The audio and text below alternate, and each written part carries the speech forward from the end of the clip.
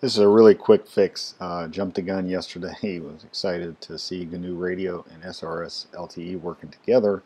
I failed to realize that it wasn't until the most recent srsLTE 20.10 was handover mobility and handover enabled.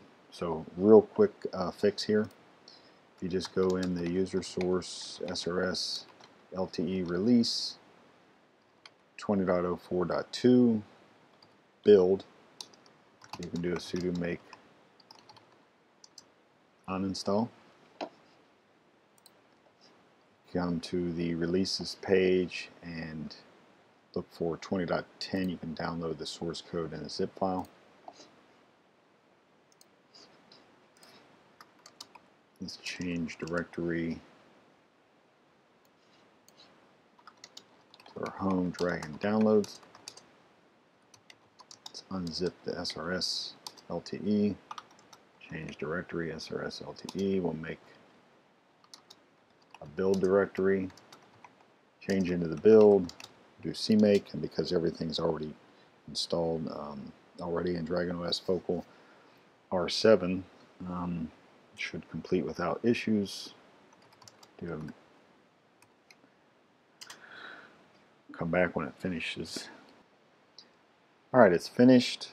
We'll do a sudo make install and a sudo the config.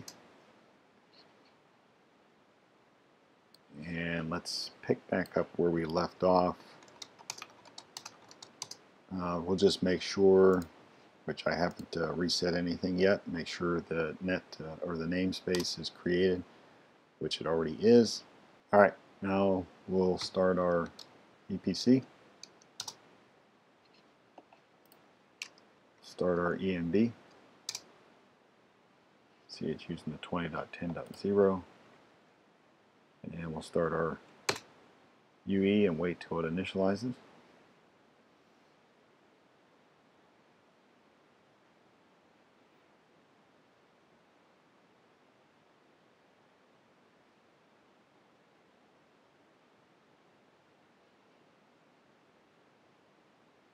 Alright, now we'll come back to our same flow graph. Go ahead and start it. You can see the network attach was successful. And now, like we were doing yesterday, we'll bring our gain down to 5, and then we'll start to raise the gain here.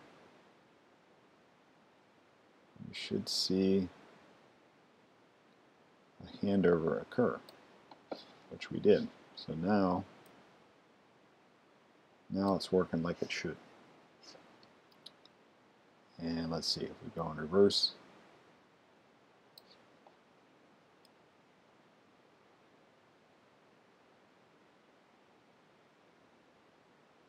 There we go. Alright, so that takes care of that. Thanks.